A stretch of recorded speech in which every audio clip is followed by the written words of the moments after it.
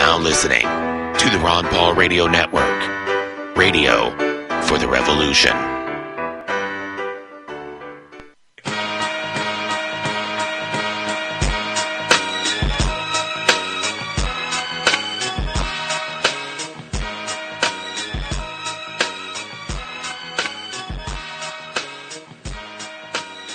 What's up, y'all? You're back. You're listening to Occupy the Media. I'm your host, Paco.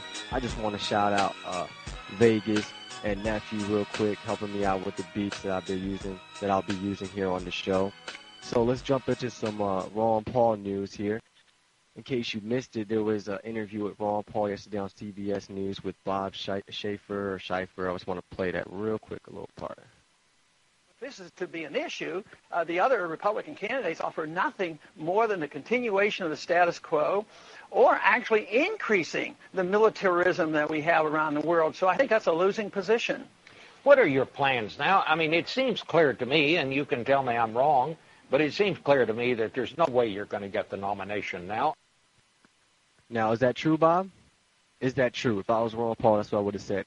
What you just said, is that a true statement? There's no way I'm going to win, then why are we still in a race? Why are we still running? Why am I getting all these delegates? Why is all this fraud going on and you guys ain't talking about it? Why I got the biggest crowds? Huh? This makes no sense at all, continuously. Even later on in the interview, oh, are you going to support Mitt Romney? Keep asking, are you going to run for a third party? I mean, this is why we're occupying the media, you guys. This is why we have to occupy the media, because a day-by-day basis, they disrespect Ron Paul. And when they disrespect him, they disrespect us. And we got to remember that.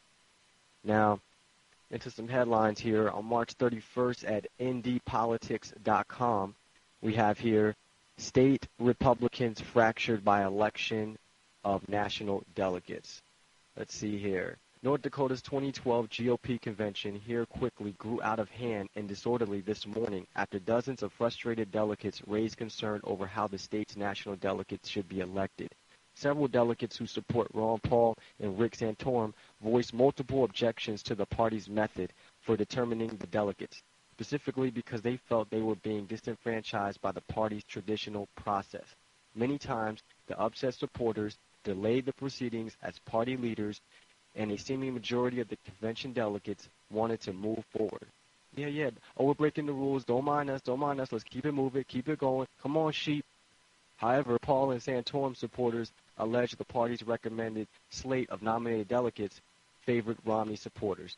Chairman Stan Stein and other party leaders responded to the concerns, reiterating many times how they were following their own party rules, the RNC rules and the rules of order for the convention. No, you weren't. None of you guys are following the rules. None of you guys even know the rules because probably for the last decade or longer you haven't been following them. You haven't needed to. You ain't had a Ron Paul to come in and stir up the GOP. Now, so that was in North Dakota. Now we jump to, let's see here, on Examiner.com. Headline, Establishment Republicans find Ron Paul supporters threatening. See here, the author of this article basically is talking about going to his district BPOU convention. That's a basic political operating unit convention. It says here, after registering and entering the meeting room, the first thing I noticed was the stack of papers that had been placed on the seats. Most were campaign brochures, but one page in particular caught my attention. It was entitled, Open Letter to Ron Paul Supporters in the 4th CD. It says here, and this is what it said. Just like 4 years ago, you flooded GOP precinct caucuses and are in the process of flooding the BPOU conventions and trying to push your delegates onto the CD state and national conventions. And that's fine. That's how the process works. And it goes on to say, what's worse is that, like 4 years ago, so very, very, very, very, very many of you will never be seen again after your next round of conventions. You'll show up, do your bit, show up, do your bit for Ron Paul, but not the GOP, and disappear, likely not to be seen again. There are some exceptions, but they are rare. Your commitment is to Ron Paul, not to the GOP, even in the context of changing the party into a more libertarian institution in the long term. What are you crying? What is all this whining, man? Oh, you don't care about the GOP. You guys only care about Ron Paul. Forget y'all. Y'all ain't never care about us. You know what I'm saying? You ain't never care about the person who didn't go out and vote because The reason why people don't go and vote is they don't trust the two-party system. Now we got somebody infiltrating the Republican Party and trying to take it back to its roots, and you guys are upset with us because we're not going to come around afterwards. We don't want to come around. For what? What other candidates are there? Who else are we going to get excited about? Who else are we going to be helping to organize and promote? Who? Nobody else. Rick? Romney? I mean, the GOP is just ridiculous, man. They want everything to stay. They want to keep their power, keep their little magic wand. When we coming by, we're going to swipe it. We're taking it from them. They can't handle it. It's going down everywhere, man. Just look at all the fraud that's going on, and we're exposing all of it. Let's see here. Keep it going. April 1st, Real Clear Politics. Headline, Ron Paul supporters claim victories in Nevada.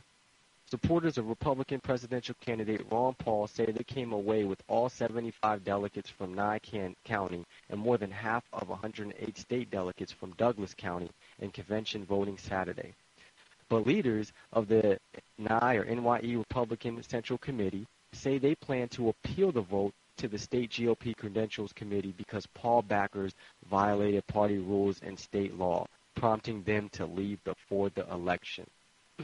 Quote, unquote, me and the others left early because the Paul supporters violated state law and were unruly and rowdy, said Feli A.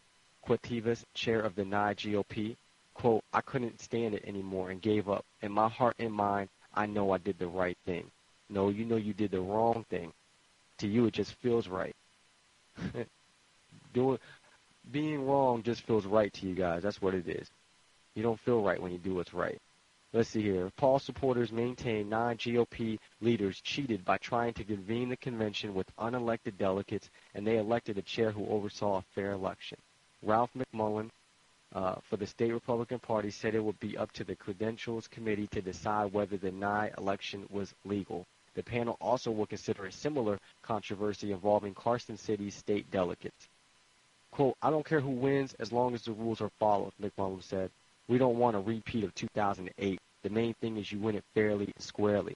That's funny. You guys sound like us. That's what we're telling you guys. You win it fairly and squarely. If you guys were winning fairly, if Rick Santorum won it fairly, or Romney supporters win it fairly, then Ron Paul supporters aren't going to act out. We're not going to do anything illegal or wrong. But it's you guys that are in the wrong. This happens in every state, all the conventions, everywhere we go. But no, we're the ones breaking the rules. It's amazing. You follow the rules means you're really breaking the rules.